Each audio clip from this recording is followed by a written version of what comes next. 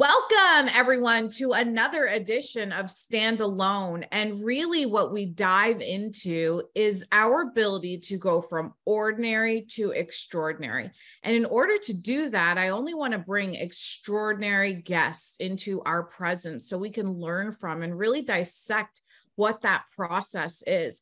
And today we have the honor and privilege of having Thom Shea with us. You know, Thom, you are 23 years of service, a retired Navy SEAL. So first I want to say thank you for your service. You know, you were training the snipers, you were involved in that program. You know, the things that you have done, I've listened to combat stories with you, which I just have so much respect for what you have done, what you have overcome. You've put your lessons into two amazing books. So one of them is Unbreakable, and this is the one we're going to focus on today. Now, I don't often say this, and I'm going to say this to you guys today. You know, sometimes I read and I'm like, just let me get through this, right? I got to get the material downloaded into me.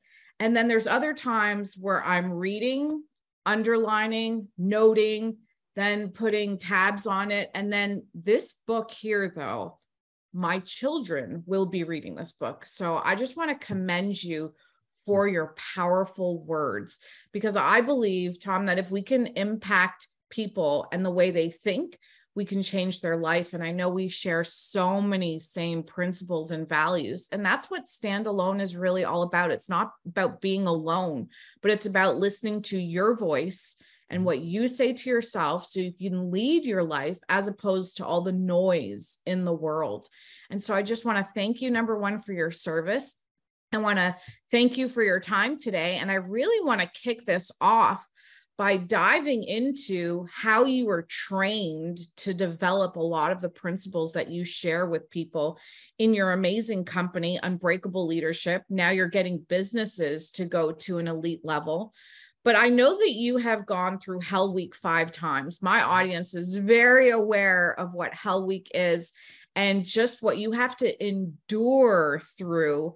And, you know, if you can teach us, you know, how you develop principles through going through that started to chisel out your character and then started to give you principles that you then wrote in a book for your children to be able to read and develop themselves. So welcome. And if we can kick off with that question, that would be great. How did you gain these principles first off? Well, thank you, Sabrina, for the grace of the introduction to the point where you asked about 15 questions and I was trying to write down which one you wanted. Yes, that's how I roll.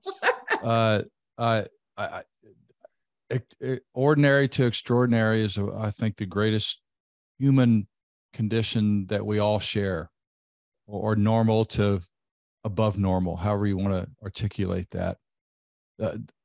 I don't see, having trained hundreds of great human beings in the SEAL teams, from executives on the outside, people who weren't in a leadership status and given them leadership skills, there's nothing that you can't learn in life. Everything from the point you're 3 years old to however old you are is learned. Very little is genetically given, except maybe hair, but we can screw that up too. Yes. Like we can do bad things in our life and not have any access to our genetics. So I truly think people learn from failure. They never learn from success. And that's the antithesis of where everybody is in the world. Everybody thinks you have to win to learn. Everybody thinks you have to be given something, or right now society is giving people stuff without earning it.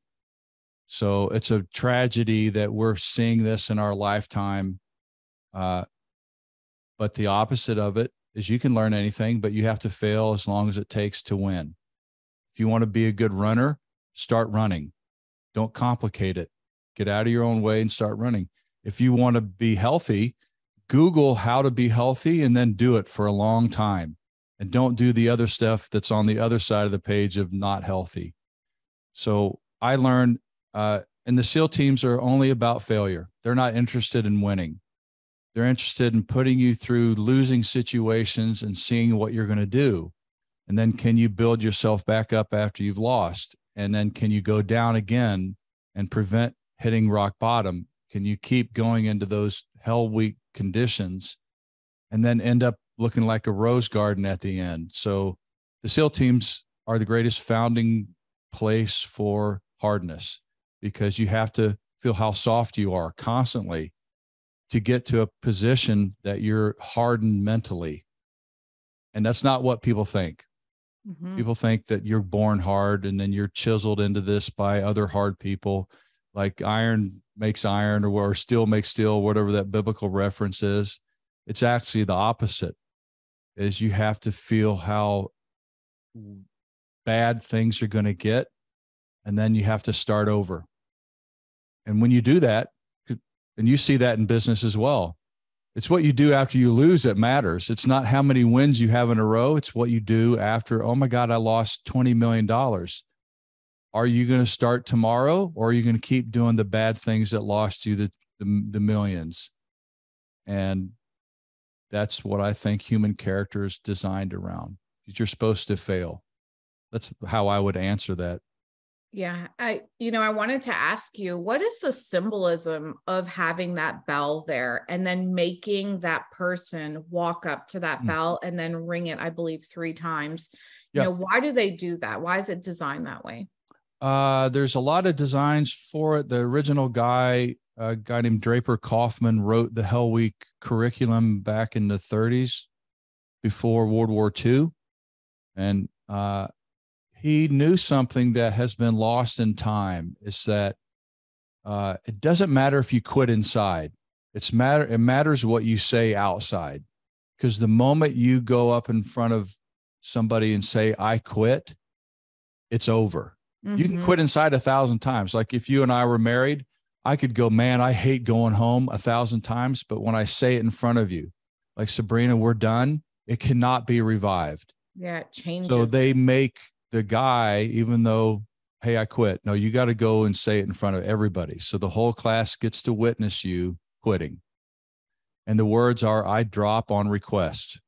If you ring the bell, you got to do it 3 times, because it's not a hidden thing. Don't kind of ring the bell. Do it. And everybody stops what they're doing and looks at you and watches you. And then you say, I drop on request. Like, I request to leave. And one is language. Humans with their words transform everything. Mm-hmm. And that is what I teach. Language drives everything. If you can master language, you can do anything, literally. Yeah, I really want to get into this, because in the book, you go through a journey, though, where you wanted to get into ultra running, and then you meet someone, which I think says a lot about you too. Like, at that elite level, when a Navy SEAL is coming up to you and saying, like, teach me this skill, it has to be intimidating for that person. And even that trainer, that mentor that you had, said, like, I'm only working with you because you are a Navy SEAL and I know you'll take this serious. But you learn so many lessons from him. And one of the things that he always did was he got you back on track to keep it simple, and this really blends into what you're teaching, businesses, people that just want to lose weight, people that want to be a better version of themselves. Mm-hmm. Like, we are complicating something simple. And, you talk about the words that we use, that we specifically say to ourselves. Can you share with our audience? My audience are go-getters. We're entrepreneurs. We're people that want to be the best at what we do. And then we want to get better. What is the power in the simplicity of the words that we say and declare? I love that you say that word, that we declare on ourselves. How do I do it succinctly with that? I've tried to solve this quickly. It takes me a day. So you're asking me for the 3-minute rendition. Yes. Be careful using these 2 words in a sentence, because the third word is catastrophic or wonderful. So the moment you say I am in a sentence, the next word defines you. If you say I am happy, then it is so for you. If you say, I am tired, that's it today. You're there. You'll be tired. If you say, I am broken, I can't do this, which is me saying I am unworthy. If you ever say that to yourself or out loud, that defines you, and nobody can convince you the other way. And if you hear people that are successful, they're very clear. I am successful. I'm wealthy. They'll say it. I'm the best in the world, which is, the Muhammad Ali. Mike Tyson, he said it out loud. Every successful man or woman, when they are experiencing success, say it. And they're very careful to not let anybody counter that. So don't let anybody into your circle that's telling you you aren't going to make it. You're unworthy, or you're trying to lose weight and your parents remind you how fat you are, or your husband is telling you, no, this isn't going to work. So the I am statement, when it gets penetrated, is catastrophic to human beings. And I say that because that's the only thing that I teach people now. Be careful what you say to yourself. And it's like a prayer. When you say, I am happy, you're asking for that to be the part of your day. If you want $1 million, tell yourself you're a millionaire. And you say it long enough, the world will transform into that space. You'll have to get rid of everybody that's a naysayer. And at the end of it, you'll have 3 people left in your life. Pretty much that's what will happen. Yes. So the wording, the declaration statement is a part of a formula that you were born with. Everybody has this coding inside of them that they say who they are. Whoever you think you are physically, that's what you do. And you can shape that word. You say, I'm not healthy, I guarantee you're proving it to the world. If you say you're too old, you've already proven it to the world. And I take clients through that journey of, if you want to be an ultra marathon runner, put it down on paper. It will happen. Doesn't matter if you're 400 pounds. Doesn't matter if the doctor tells you no. If you want to swim the English Channel, anything that you're willing to commit to, I'm more interested in getting behind that than listening to 10% or what the world tells you about you. That was about as quick as I can do that I am declaration statement. Yeah, I think what happens too, we get into this place where we are looking to build ourselves. And, today in the world that we live in, there's a lot of victimhood. There's a lot of terrible people that are like just programmed to think that they're at a disadvantage. Yep. And I wanted to hear your opinion on this because, when people start to do this with me, I completely back away. And now after reading your book, it's almost like a protective thing for me. It's not that I don't care to hear your story, but you got to be careful what you attach to and what you agree with, because it grows. What are your thoughts on that? When victims you're asking, what do you do when somebody comes up with I'm a victim conversation? Yes. Agree with them. Yes, you are. You are a victim. You're so right. Yep, you are. I'm not going to fight you. I can't fight your statement. If you're a victim, how far down do you want to go? How far down do you want to go? Do you want me to help you go as far down as possible? Because at the end of victimhood is suicide. That's the deal. At the end of you being a victim, where the world doesn't serve you, where your parents didn't serve you, they didn't help you, the government's supposed to be helping you, and there's this conversation called the top billionaires should be giving more. Don't get on that bandwagon. Right. Get off of that one. If you think you breathing is important on the planet, get off the bandwagon. If you think money's important, but you're not willing to work for it, the end of that course is you committing suicide 100% of the time. The end of being a victim is always your death, premature by your hands. Wow. Because that's what victims do. Nobody wants to acknowledge that. Because if you're a victim and you don't take any responsibility for anything, even a rape victim has some responsibility. They were in the wrong place at the wrong time. If you can't take 10% ownership of anything, you will eventually die. So the opposite of that is you could be anything you want to be, anything. And your past doesn't mean anything to anybody. What would you put on the table? Like if Sandra could, or Sabrina could be anything, what would she put on the table? Doesn't have to be that. What were you willing to die for? So as you look at that, don't put victim there. So I don't fight people. If you're a victim, love it.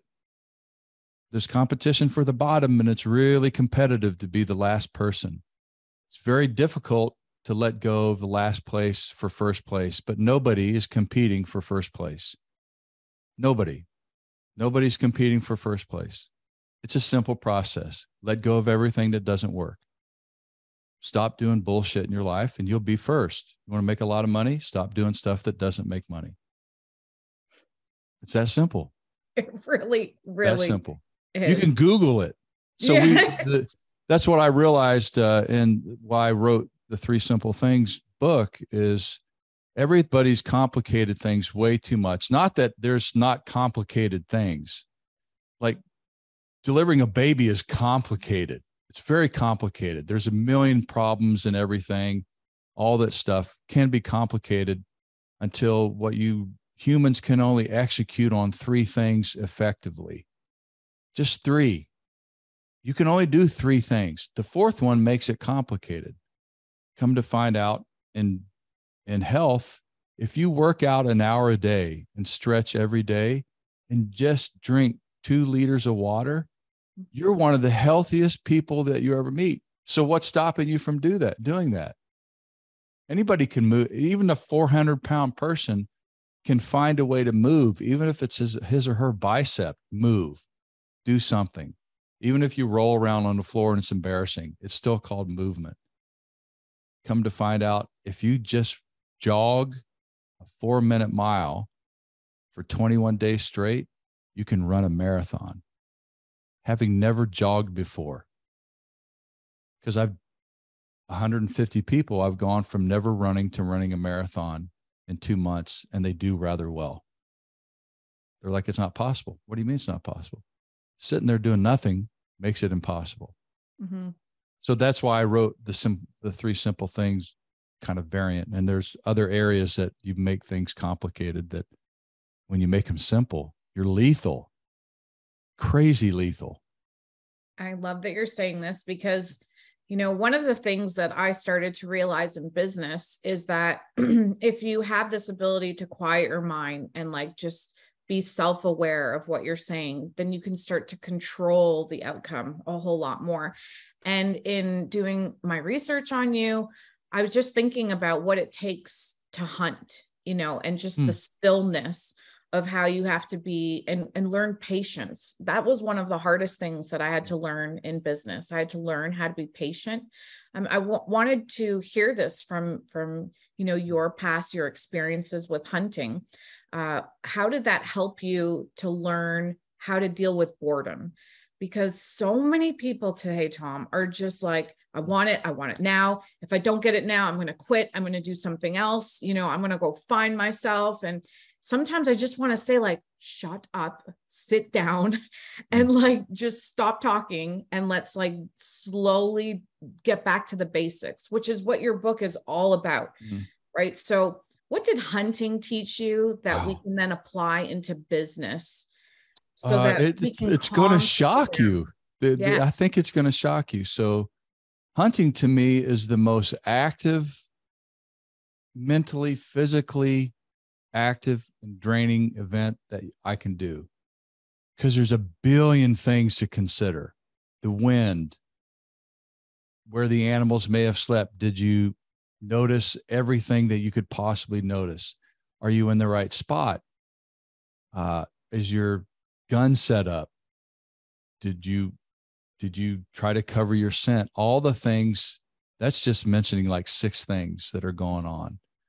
Come to find out, if you look at animals too much, if there's an animal in front of you and you stare at it, it affects them. So don't stare at an animal. I didn't know that until I was hunting with a guy that hunts for a living. He goes, when the animal walks out, take a look at it, but don't stare at it. I'm like, what's that matter? He goes, I'm telling you, predator and prey have a weird relationship that you're not keen to. I'm like, wow. So it's very active. Mm-hmm. So to me, it's a very active environment that I it's involved. Like there's just 100% involvement. All of my senses are keyed up. I pay attention to everything. At the end of a 5-hour hunt, I'm exhausted. And nowhere in there is there boredom. My son, however, is learning to hunt. And he goes, Dad, it's boring.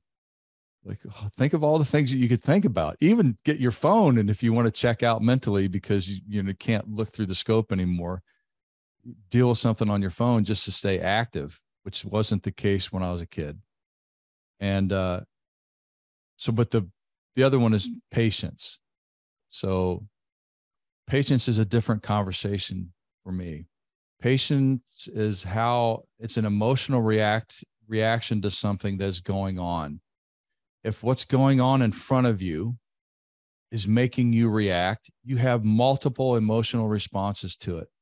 So if your kid screws something up, you could apply anger as an emotional response.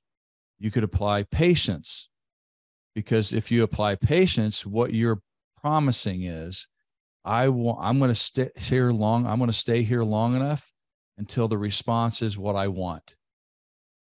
So if they don't clean their room, patience. Be patient. It'll eventually it will get clean. If you act anger, you're going to piss them off and they're going to get angry and something's going to get broken, because anger causes breakage 100% of the time. Or apply love to the situation, but love has a different outcome. Apply sadness, because sadness leads to depression. Women often get sad because their kids don't do what they want them to do. So I bring it up as an emotional thing, because patience is an emotional conviction. You skipped over love. You didn't say what love creates in the situation. What does love lead it to? Love creates the other person being perfect the way that they are. Oh. If I love you, I don't see anything but greatness in you. Hatred only sees imperfection. Wow. Because, I don't know if you've ever really loved somebody, then you look at them like, man, they're perfect the way that they are. You don't even see their faults. Yeah. And then 2 minutes later, right, they could piss you off and I see it there. You know what I mean? So in the moment of expressing love, the other person doesn't exist as something outside of you. And it's a wonderful thing to have, but nobody wants to experience that mastery level of emotion. So how you respond emotionally is entirely up to you as a human being. But to me, going back to patience, is if you want something to happen, the only response that you should ever have is patience. Wow. If you want them to mature, if you want that oak to mature, the first 10 years, you better not dig it up to see how the roots are growing. You just, oh man, I want it now. People who want it now don't acquire patience, so they never get the outcome they want.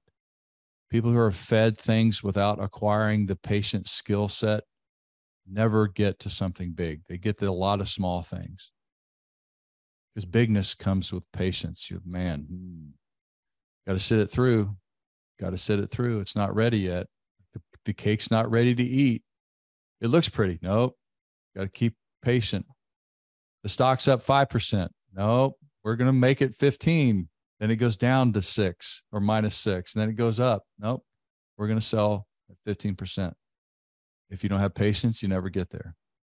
I mean, this is the difference between a day trader and Warren Buffett, right? Who can just play the long-term game and cash out. Nothing wrong with playing short-term, but patience acquires big things.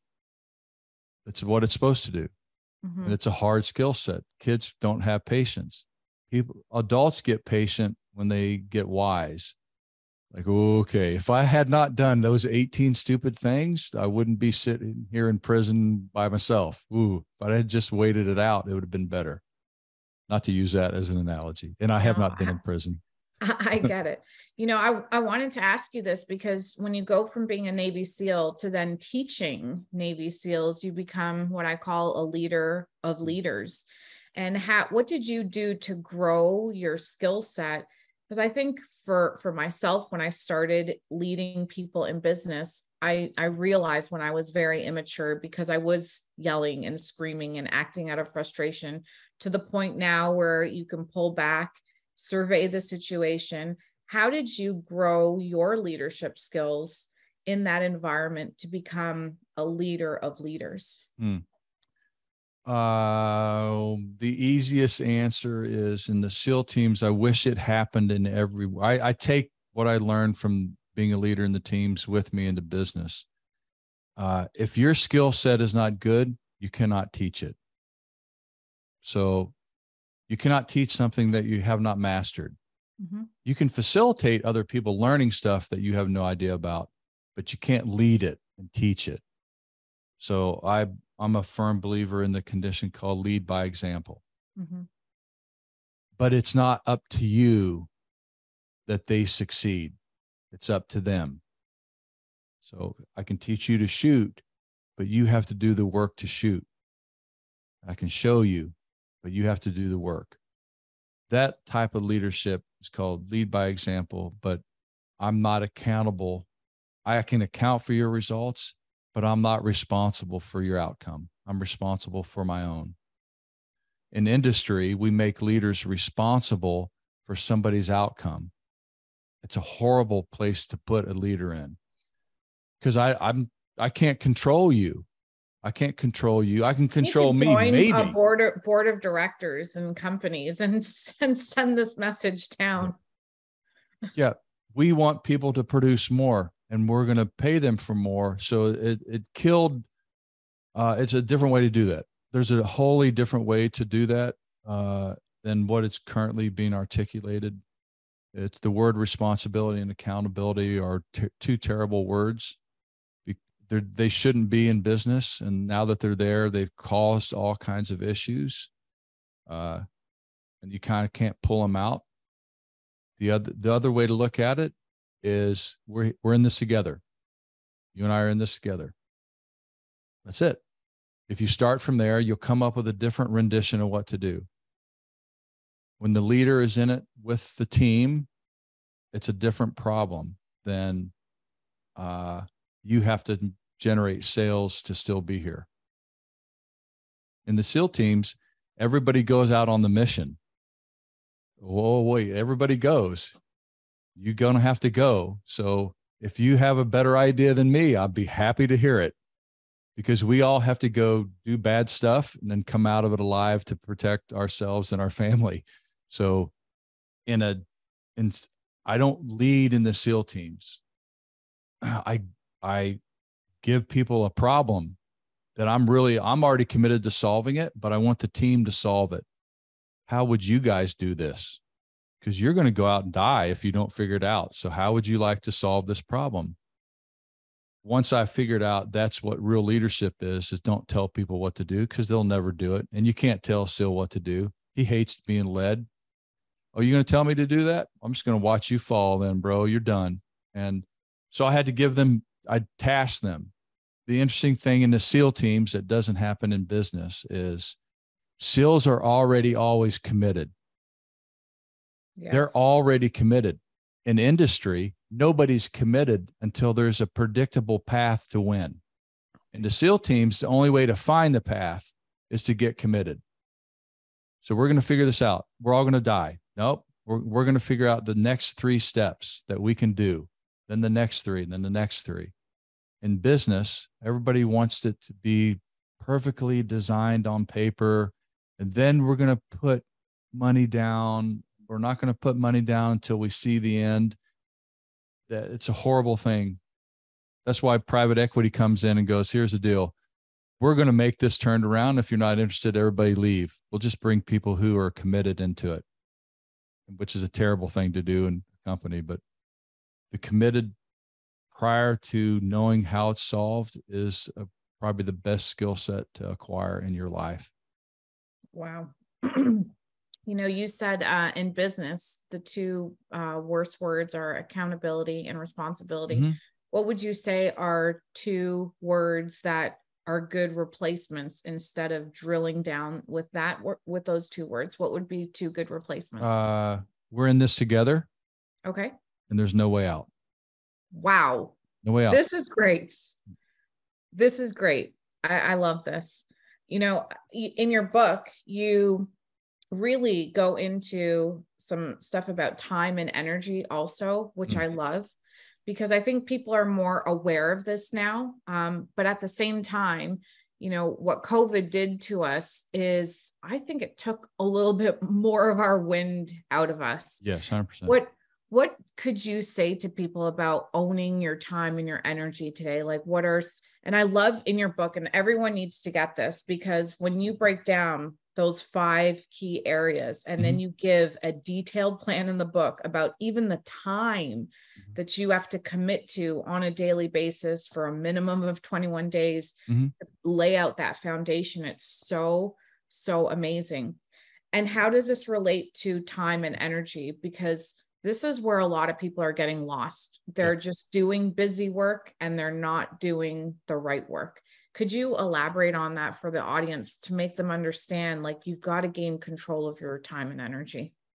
The answer is, imagine that there are certain elements of your life that are not supposed to be negotiated with. Like, you're supposed to, like, hey, Sabrina, you have to breathe.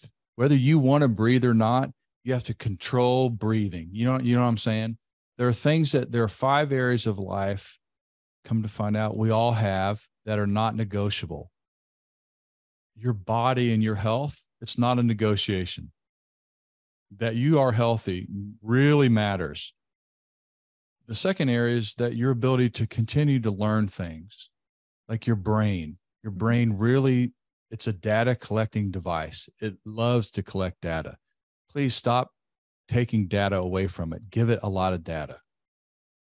The other area is what I call wealth, or doing something that you value. So that's a third one. And then relationships, the one you have, the intimate ones you have, really matter to you. They really do. Even the person in the cave that wants to be in isolation is sitting on a mat called their best relationship that they didn't have. So, and then spirituality, whatever, it's not really religion, because religion means to relate backward a current problem that you're having. That's a word, what religion actually means, which is terrible. So whether you're Catholic or Hindu or Islam or whatever. So those 5 areas, they're not negotiable every day of your life. You're not supposed to put off one for another. You're not supposed to. So how much then time do you dedicate to the various areas of your life? What it seems like to us, this partnership that we've had, and people have gone through the training, we've boiled it down to what I call a 6-hour non-negotiable day. It actually doesn't even take that long to do 3 things.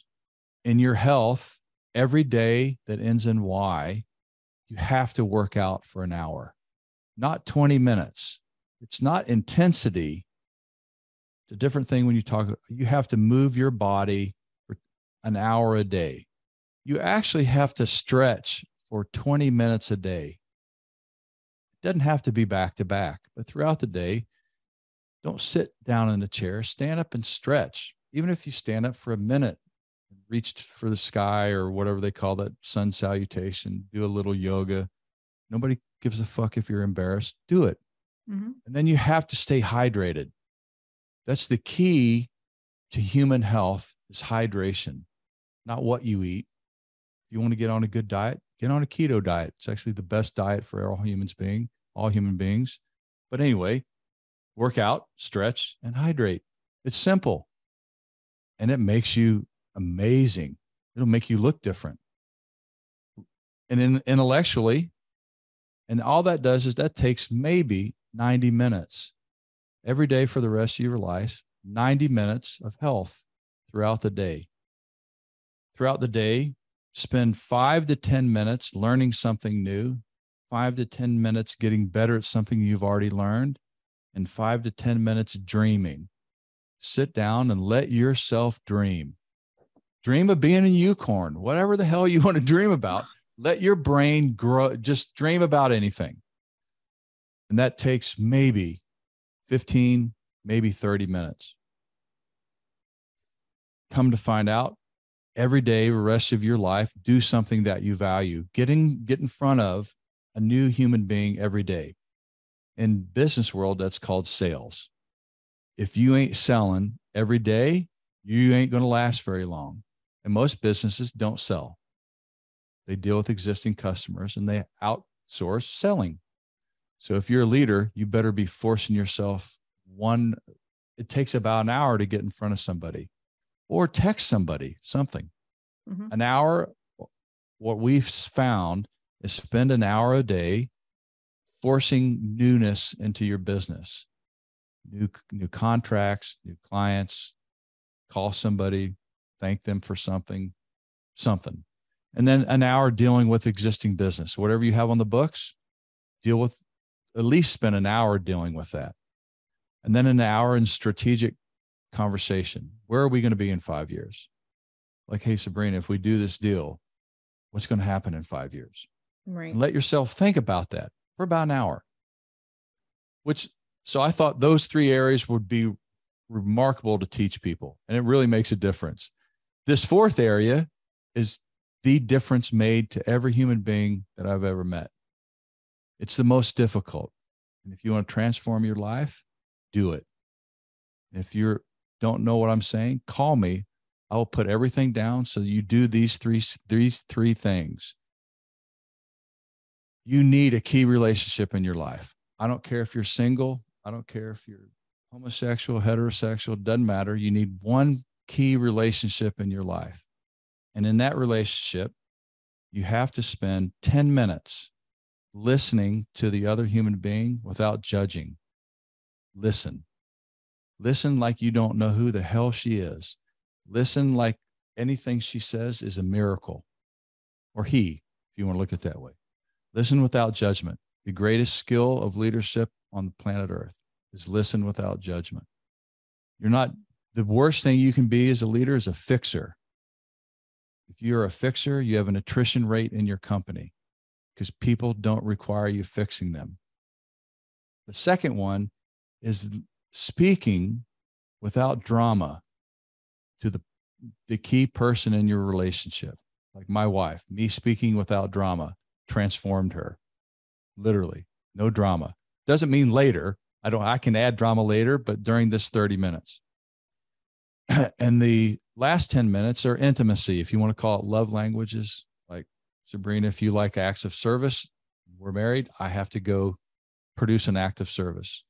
I'm physical, so Stacy gets groped. That's the deal. She understands my language and she expects it, or she wants something. Whatever she requires intimately, I have to give her. Come to find out, close to 500 people have tried that, and it's a part of the training. It takes leaders 3 to 4 months to have 21 days consecutively listening, speaking, and having intimacy with their spouse. I'm like, what? What do you mean? It can't be that hard. It's hard. When you do it, everything, the moment you do it, 21 days consecutive, on day 22, your life is different, your spouse's life is different, and your business is making money like you cannot imagine, and you're healthy. It's wonderful. I didn't think that would be the case. And then spiritually, as a routine, how you wake up and how you go to bed every night, it takes totally 20 minutes cumulative to have a routine of awakening yourself up and putting yourself to sleep. And when those 5 areas get what I call 3 simple things in 5 areas, your life is different. It's magnificent. I think this is what we all want. We want to have a magnificent life. You know, you said something so amazing about your wife. In the first book that I read about you, it was beautifully written. It was very well written, where you were just talking about your relationship and being open with that. And what I love about your wife is that she is strong, and you guys have a great relationship where she is able to see your weaknesses, because a strong woman will see whatever is in a man, and then you guys work through it. And in your book, you said a Spartan woman never compromises her strength for a man's weakness. Mm-hmm. You know, if you could talk about this, because I think today women, and I say this, like, I think we're getting this a little bit confused where we're associating strength with independence and we're not associating strength with oneness. And you make this connection in your book where you say, like, you are one when you're talking about relationships. I am one, you know, and when you say your vows to someone when you're getting married, you literally, you hear these words, they have to become you, to become one. What I do to you, I am doing to myself. So could you talk about this for people, especially, you know, when, you know, two things, you're in a new relationship, you have an opportunity to set yourself up to have like a better relationship long-term. And then the other one would be when you're in a long relationship and it's gone, you know, awry, how do you bring it back together? What would you recommend in those two situations? There's probably three different styles, you know, before you're actually committed, during the committed, and then when things go awry. The same paradigm exists. Okay. Individuality is required to be a human being. I need my self-expression. I need to express myself in various areas of my life. Like physically, I want to express myself. It's kind of up to me, as long as I'm not doing damage to you, to my business, to express myself a certain way. Can things go awry with that? I don't know. Maybe walking around naked outside, maybe a little bit too far in self-expression. I'm saying this because everybody's like, oh, I want to have my life and I don't want to be tied to somebody. So self-expression must be there 100%. If you and I are engaged in a relationship, I pray that you get to the end of the tether of your self-expression.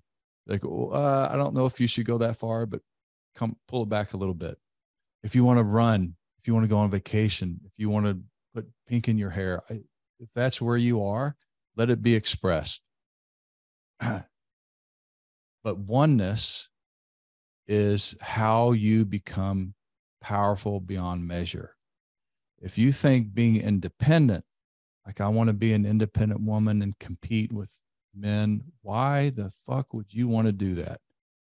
Men don't like to compete with men because it's ruthless. Competition is ruthless. That doesn't mean that you actually achieve anything because you beat out other people for the spot. It's different than oneness at home. If you attain oneness at home, you could achieve 18 number one spots. If you try to do it yourself, you'll get to one. So as women try to understand that, as men try to understand, I need my independence. You'll get there, but you ain't going to get 18 of them. Wow. You're not going to perpetuate success, because in a relationship with the woman in front, say the woman's in front, the woman will collapse under pressure without a man protecting the things that he needs to protect in a woman. That's the deal. Women need things protected in them. Men need get off your fucking ass and go back to work. They need that from the woman. We want you to go. Woman has to say to a man, go forward. And if you don't come home with the money, don't fucking come home. Stop being a bitch. All that stuff. It comes from a strong woman, because the men be like, I'd rather just go drink, man. I don't really want to do this shit anymore. So women drive hard men. Hard women drive hard men. Hard men encourage hard women to get back to it when they get their ass kicked. A woman won't get her ass kicked many times without a man at home going, hey, you're still awesome. They'll fall apart. Doesn't make us less for having that difference. But there's four pillars to what we call Spartan woman. You brought up the first pillar. The first pillar is never compromise your strength for his weakness. Never, ever. Never compromise something that I'm strong about as a human being for somebody else's incapacity to do it. So if you're strong, if I'm weak at something, right? have an emotional outburst every time I come home because we don't make money. If you cower to that, our relationship is on the trend of being over already. If you don't show up your best version just because I'm a douche, the relationship's already going to fall apart. So what Stacy does is, I call it the 5-minute timer. When I'm in there being a dumbass, or my kids are being a dumbass, she's like, all right, I'm not going to respond to this. Y'all have 5 minutes. Douche away. Be assholes. You got 5 minutes, and then when it's over, that's it. Yeah. You're done. So you can be angry, you can be pissed off, but I'm not going to then cower and go, oh my gosh, it is me. And so she never cowers away from her being strong. And it's the 5-minute clock that we do at our house, and do that. If a man's being an asshole, call him out. You're being an asshole. You can do it for 5 minutes. Go ahead. Because I know you need to blow up on me, but it ain't me. I'm not going to then cower to you just because you're an idiot. Say he comes home drunk. Stand up for yourself. Well, he's going to hit me. If you let him get away with it the first time, you might as well get divorced. So what if you just stood up for how strong you are as a woman in the face of all the stupid things that men do? Then it changes. You want to see men change? Have a woman stand up to him. He'll change. I mean, they'll change or they'll run away. Yep. He'll change or run away. Yep. And now you'll know. But now you haven't compromised anything. You're actually more powerful. Now, shit, what am I going to do? Now I have to actually own the fact that I can transform people. It's a hard conversation for women too. Own it. See, if you look at a pack of animals, there's 2 leaders, the alpha female and the alpha male. Nowhere in nature is there an alpha male running anything. There's an alpha female and an alpha male everywhere except for humans. We think we're so badass that we can do it ourselves. It doesn't happen. Everywhere that we're structured to be together, like we fit together. So let us fit together. I mean, that's how we create together. Yeah. And create. Yeah. And women has to stand up. They have to be strong. There was a period of time where I think they have gotten off the rail. Men are always assholes. There's no way around that curve. But a strong woman is always going to be like, okay, 5-minute asshole.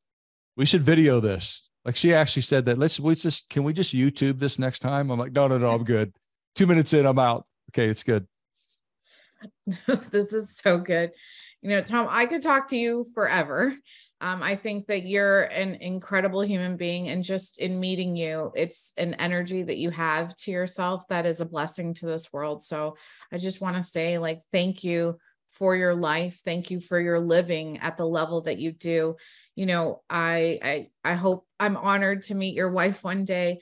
And I just really want to say to everyone, this is a book that you really want your children to read.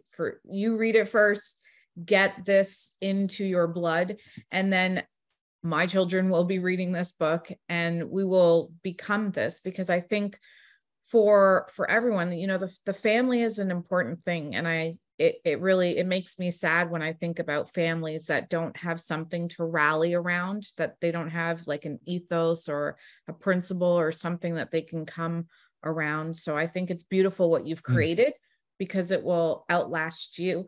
My last question to you is, what makes you rare? When you are no longer here, what will the world miss because your presence is no longer here? Boy, that's a weird way of asking the legacy conversation. What makes me rare, and then what would happen when I'm gone?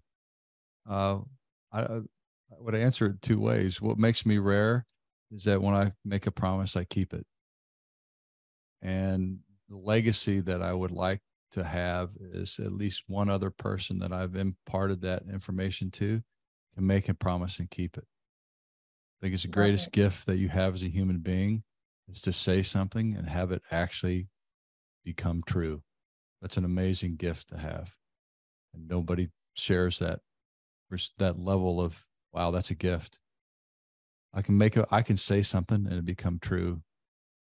I've seen it now 5 times in my life. It wasn't there until I said it. And then I said it long enough and it happened. SEAL training was that way. Combat was that way. We have died, supposed to die many times. Business is transformed by making a promise and keeping it, watching it fall apart and starting it back over. And relationship, it's always graceful to hear when people say that you're in a great relationship and then you see your own relationship fall apart, because about a year ago, my back had 3 lumbar discs had collapsed, couldn't walk. I was giving up on myself and giving up on our relationship, because man, if I can't walk around, I don't have a job. And I started getting down on myself, and Stacy was there going, man, what do we do? And she was going through menopause, and all the women that have that experience is they start falling apart too. So one of my partners came in and had to put us through our own training. Like, man, y'all getting off the rail. So let's go through the training and get you two back on the rail. I'm like, I do the training every day. Like, you crazy. So I realized I wasn't keeping my promise. I had kind of given up on the language of our relationship together. And I wanted it to be what it could have been instead of what it actually is. And when we got in alignment with each other again, I was like, oh my Lord, I didn't know her. I'm like, wow, this is an amazing woman that I thought was 10 times more amazing now. And we redesigned the whole business because it had gone off the rail. And I say that because we had stopped making small promises and keeping them. Mm-hmm. And we started making tons of money. And then you stop making small promises and keeping them. Ooh, it was a brutal endeavor. I hate the fact that my training actually works, and putting myself through it. I had never gone through it. I'd put everybody else through it. I'm like, oh my gosh. And transformed our kids too, because they got to see their dad authentically for the first time. I had to kind of confess some miserable pain that I was in. My son finally understood why I was an asshole to him. He's, oh my gosh, Dad, I understand now. And that's what I think is the legacy of that I would like to leave behind, is an authentic conversation with another human being that they can make a promise and keep it and have it sustain their life. Wow. This will be one of these moments where I'm going to go and re-watch our conversation and just, with a pen and a notepad with your book. I had like a whole thing that I wanted to do with you, where you have like power lines in your book, where you should be like, we live in a meme world. You have so many memes in your book to create. But I really just say, like, thank you. It's been an honor and a pleasure. And I look forward to speaking with you again. Thank you so much for your time. Awesome. Thank you for having me. Appreciate you.